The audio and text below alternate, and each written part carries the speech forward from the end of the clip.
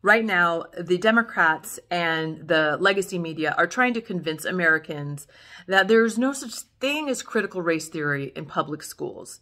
They're saying it's a dog whistle and a boogeyman, and it was just a tool to manipulate voters, to manipulate soccer moms to go to the polls and vote Republican.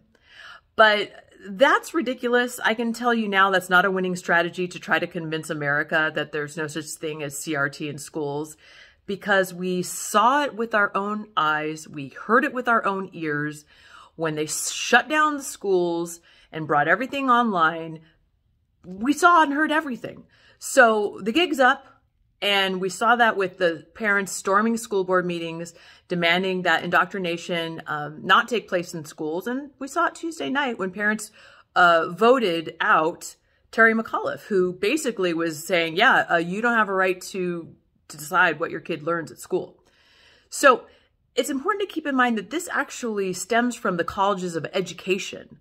As editor of the College Fix, I can tell you these schools of education are training up these young future teachers to believe that America is systemically racist, that all white students are privileged, that students of color are oppressed, that the only solution is equity of outcomes.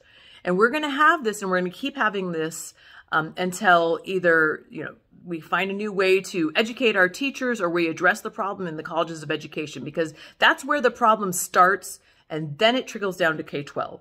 So check out our articles on the College Fix, because we're reporting on the curriculum, we're reporting on what the future teachers are being taught. And if you want to address critical race theory and what's being called now culturally responsive teaching in the K-12 classrooms, it actually starts as they're training up our future teachers. So I hope to see you there at thecollegefix.com. Thanks.